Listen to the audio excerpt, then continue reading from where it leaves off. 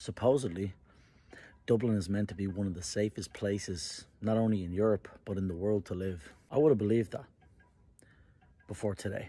I was in the city centre with my friend. We were just having a couple of drinks. We were going to swap pub. So we went along the quays, and as we came along the quays, we heard this commotion in front of us. And there was a group of them. There must have been 6 of them, and they looked like they were fighting amongst each other. Just to give you a description, they must have been Middle Eastern.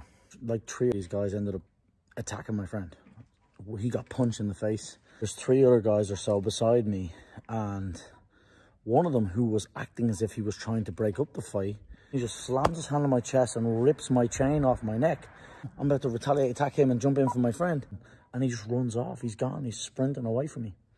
And the guy just behind him whips out a blade and basically tells me that he's going to stab me if I do anything. What could I do? I couldn't do anything. Look at the state of my shirt. This cunt, he acted like he was breaking the fight up. And as he rips my chain, he's ripped my shirt with it. Look at that. Absolute scumbag. I love this chain, but that's irrelevant when it comes to safety and life. Look out for yourself. Look out for each other. Be safe.